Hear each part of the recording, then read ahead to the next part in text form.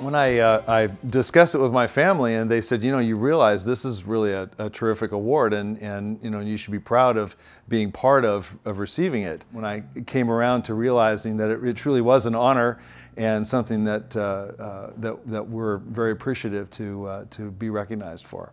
My great-grandfather was the youngest of 9 children in Switzerland, and the second oldest brother, Louis, immigrated to California and started growing apples on what's now Martinelli Street off of East Lake Avenue. And then when my great-grandfather came over, gosh, probably 10 years or so later, then he started making cider in a lean-to on the side of his brother's barn, and started the cider business at that time. In 1885, they moved the plant from that location, which is now the Elks Club, to the current location here on East Beach Street across from Watsonville High School, and you know, modernized the plant at that time, which in those days still involved mostly hand labor.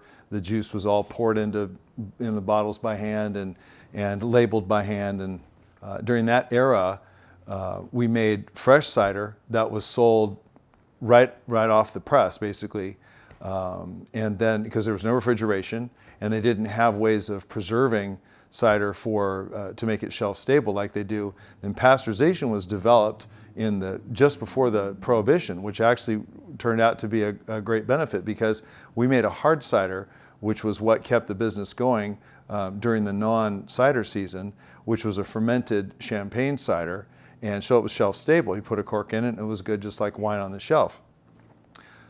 During Prohibition, those products were all outlawed. So pasteurization had just been developed. I think it was 1917 to 1919 in there. And my grandfather learned the process and then brought it to Watsonville, and we started making cider pasteurized that was shelf stable, that could be sold all year round. We have people in our community who don't know we're here. And when they do, they're shocked. Like, wow, Martinelli cider in Watsonville, you're kidding. How long have you been there?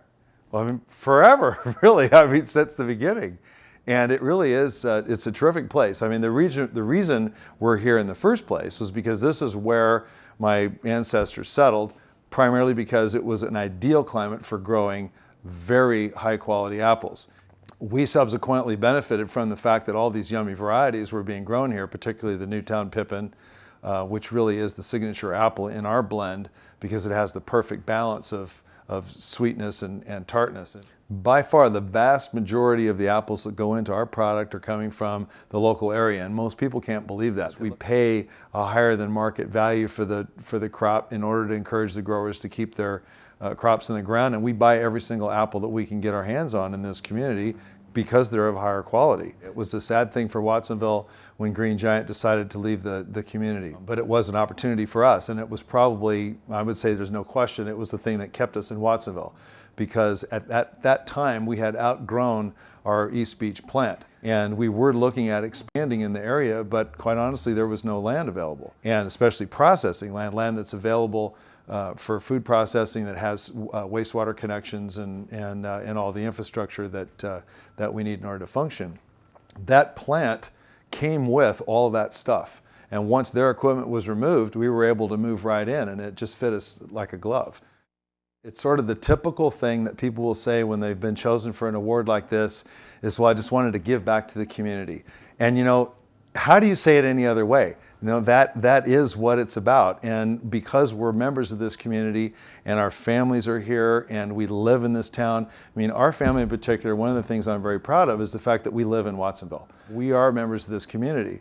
And I coach the local Little Leagues. I coach at the YMCA on the basketball program. And I get to know the kids in this community that don't go to school with my kids. And that's one of my favorite things is being involved in a broader part of our community. My mom had the longest tenure in the history of the Pajaro Valley Unified School District on the school board. And you know, she became involved, quite frankly, when I had a really horrible teacher in 7th grade. And she said, it's time for me to become involved. And so she joined the school board, and it turned out to be, you know, really a crown jewel in her contribution to the community. This year, we're celebrating our 140th anniversary. We've been in business for 140 years in Watsonville. And we're very excited about that. I think we're waiting for 150 to do a really blowout celebration, but it's a milestone that's worthy of recognition. And we greatly look forward to the next 140 years, because I fully expect that this business is going to be here thriving at least as far as I can see till I hand the baton. And the way we're raising our kids, I've got 4 kids, and one of them in particular, I'm not going to say which one, seems to be interested in picking up the footsteps, in my footsteps. So hopefully we'll be able to do that, and look forward to that.